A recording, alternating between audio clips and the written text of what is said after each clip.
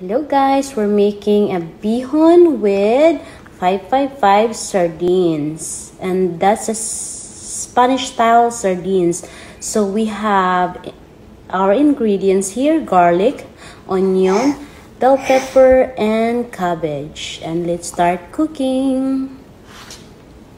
First we have to put oil. I use organic oil.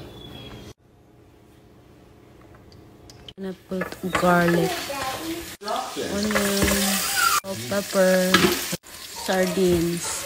Let's put the cabbage in. Let's put water. Let's put salt and pepper to taste. And of course, my magic sarap. Let's cover it to soften the cabbage. So 5 minutes is up.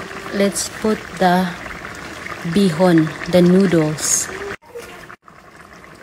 Let's put a little bit of soy sauce.